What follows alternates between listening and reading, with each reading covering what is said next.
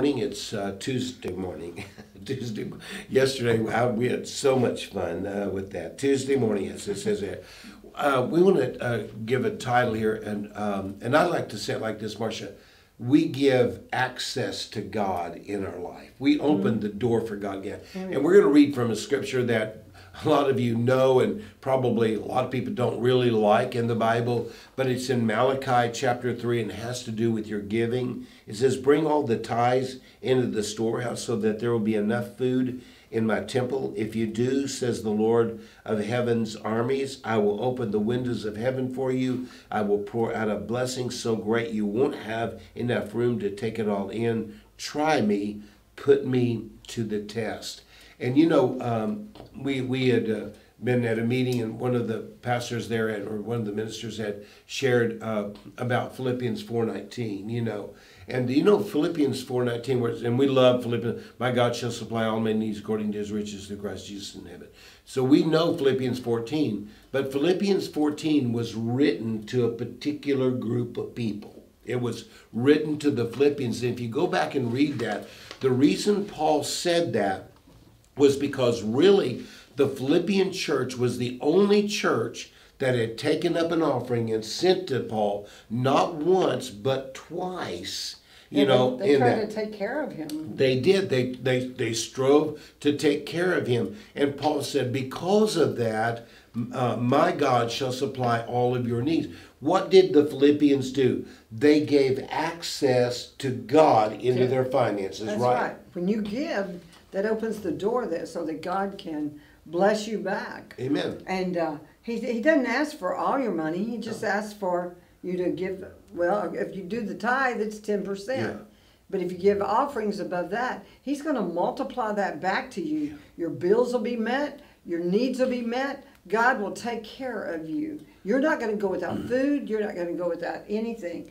But you know. And maybe you can't give the 10% right now. Start where you are. Amen. Amen. Start planting seeds. Yeah. Whatever you plant is going to grow up a harvest. Yeah. Amen. You know, I like that, Marcia, because many times when people will come and ask us to pray for their finances, the first thing that I want to ask them is, are you giving God access into your finances? In other words, are you a giver? Are you a tither? Have you opened the door? Yes. Because, you know, Marcia, one of the things I found, and I didn't get this from preaching, I got this from reading the Bible, is that God cares about finances. You know, yes, we don't need gold and silver in heaven, but we need finances here on the earth to build the kingdom of God here, you know, to build the kingdom of God. And so God does care. But not just care about the church, He cares about the people that are the church, you know. He wants to bless. He wants to bless you, not so finances become money becomes the all in all in your life, but because, and I think as we grow in the Lord, we come to this realization that money is simply a tool that God can use, you know. And the ones I see God blessing are the people who give liberally to the Lord. That's I mean, it's like, man. Well, that's why they're blessed. They give liberally and it liberally comes back. I heard somebody says, man, I'd really like to be blessed like they are.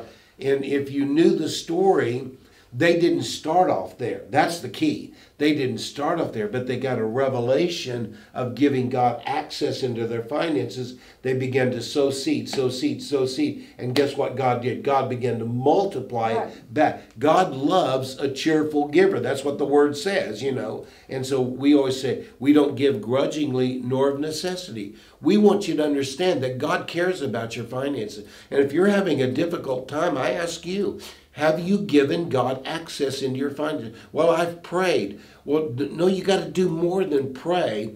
The Bible says you have to sow seed. So I encourage you, sow seed, you know, in the kingdom of God, and then watch God manifest those back in your life. I always got tickled, even when Charles was early in his ministry, when he'd teach on tithing, he says, we give to God like with a spoon. Yes.